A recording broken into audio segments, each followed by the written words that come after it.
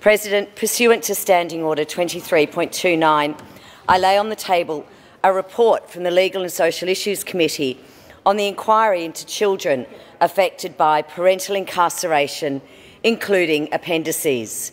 I further present transcripts of evidence, and I move that the transcripts of evidence lie on the table and the report be published.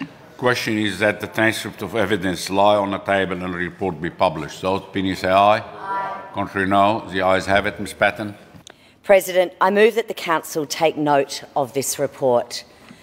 And this is a really important report, and it's a report that, I think just, fills me with the sense of privilege that we have in this place. And I'd like to, before I speak to the report, I'd really just like to note that a number of the very important people that were part of creating this report are here in our chamber today.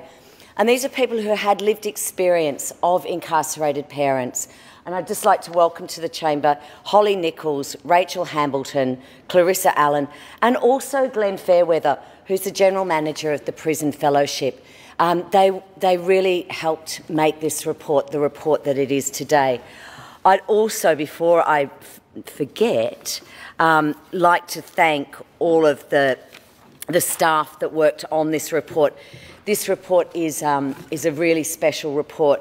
So I'm really grateful for the work and dedication of the team, and that was Lillian Topic, Megan Murphy, Kieran Crowe, Joel Hallahan, Jessica Westcott and Kat Smith, and I just thank them so much for this report, because this report looks at a hidden group of children where no one has line of sight on these children. These are the children of parents who've been incarcerated. And right now, there's about 7,000 children whose parents are in prison in Victoria. And no department, as we found in this report, has line of sight on them, has any care for them, whether that's when the police arrest their parents, whether that's when their parents go before the courts, whether that's when their parents are then in the correction system. No one is seeing these children. Well, we saw them and we heard from them, and it was, I'd have to say, an absolute eye-opener. We must protect these children, and we are signatories to the United Nations Convention on the Rights of the Child, and these children are protected under that convention, yet we haven't done enough. And we know that when their parents are incarcerated, that they can experience disruption to schools, isolation, stigma, the effects of a reduced family income, housing insecurity, and sadly, many may be incarcerated themselves. Now, that's not a given, but we heard from some of those children who are adults now that fear constantly lives with them. And I'd have to say that what I'm particularly ashamed about is the number of Aboriginal children that are taken into care as a result of their parents being incarcerated.